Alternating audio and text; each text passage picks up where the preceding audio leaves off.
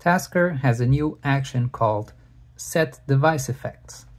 This action only works on Android 15 and above.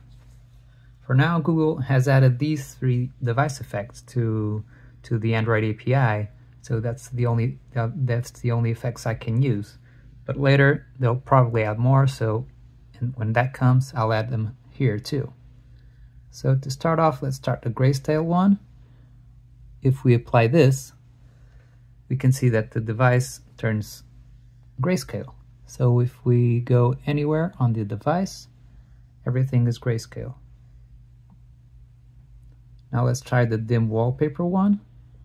If we run this, the screen goes back to a normal color screen, and then the wallpaper turns much dimmer. If I enable this, if I disable the dim, you can see that there are bright colors back there. But if I enable it, it goes much darker.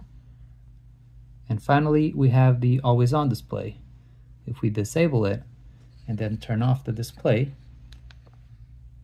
you can see that nothing is showing. And then if you enable it,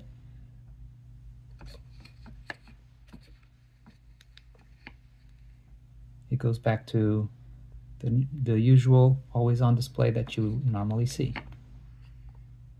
So, as I said, later Google will probably add more stuff here, and I'll add them to Tasker as well. So this is the new Set Device Effects action in Tasker, and I hope you enjoyed it. Bye.